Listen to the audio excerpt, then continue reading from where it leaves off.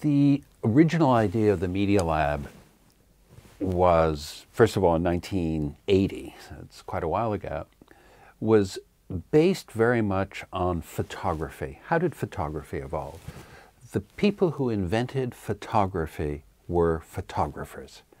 And one forgets that very often because something like television was invented by engineers and thrown over the fence. So the belief then, 1980, was that the creative use of computers would drive computer technology. So you wanted artists, musicians, journalists, educators to be the people in what we called the Media Lab. So it was a place, the first of its kind, in a very technical institution where the creative users and the inventors were the same people.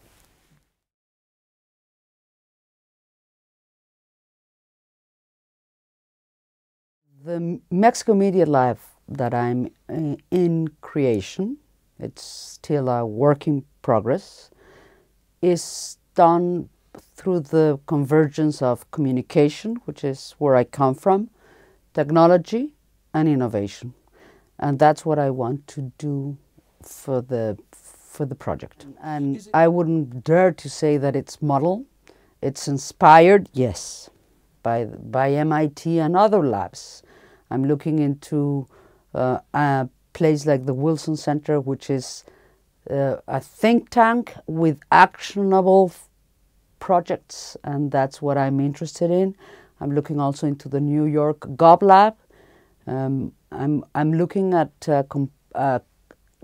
comparisons, but I'm going to try to do my own modeling.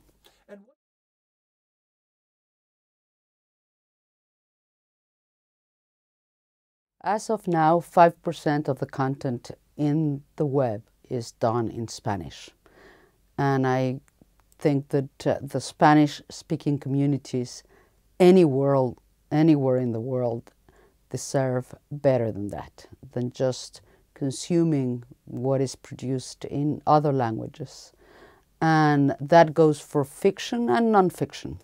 So I'm going to open that. I'm going to see into better places where we can put the idea, the notion of more accountability, not only media, traditional media, the media that you and I work for many years, which I think, by the way, will not disappear. But let's move into other spaces, citizens doing what we used to do, you and I, reporters, for a living. So I'm going to bring some of the tools, technological tools, closer to the citizens and have them look over the shoulder for projects that they are interested in.